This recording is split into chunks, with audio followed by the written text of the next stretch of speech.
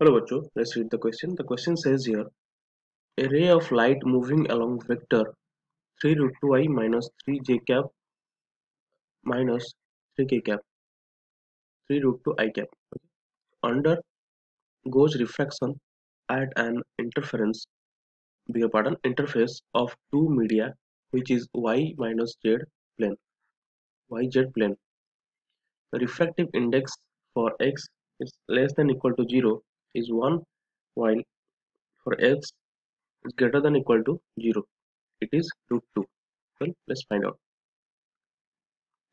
Okay, so 3 root 2 I cap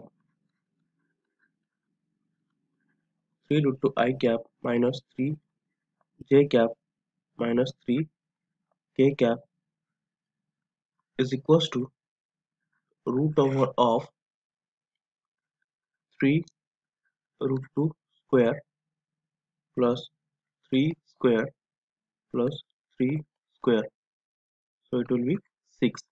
Okay, angle between normal x-axis and incidence ray is 3 root 2 I cap minus 3 j cap minus 3 k cap, okay, into I cap. So it will be 6 into 1 cos theta. Okay, so it will be is equals to 3 root 2 divided by 6, which is cos theta, or cos theta is equals to 1 by root 2. Okay, so applying Snell's law at P, sin theta is equals to mu sin r. Okay, so here 1 into 1 by 2 equals to root 2 sin r. So sin r is 1 by 2, r is 30 degree. So let the angle made by refracted ray with y-axis and z-axis is alpha, then cos square alpha plus cos square alpha plus cos square r is 1.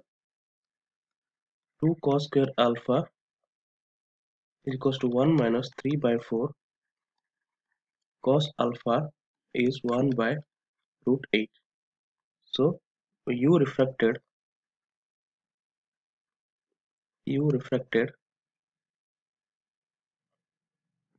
is cos r I cap minus cos alpha j cap minus cos alpha k cap. Okay, so it will be cos 30 degree I cap minus 1 by root 8 j cap minus 1 by root 8 k cap, which is root 3 by 2 I cap minus 1 by 2 root 3 j cap minus 1 by 2 root 2 k cap. Okay, so u refracted will be the unit vector along refracted ray. Refracted is root 6 I minus j cap root 6 I cap minus j cap minus k cap divided by root 8. Okay, option number D is the right answer. Thank you.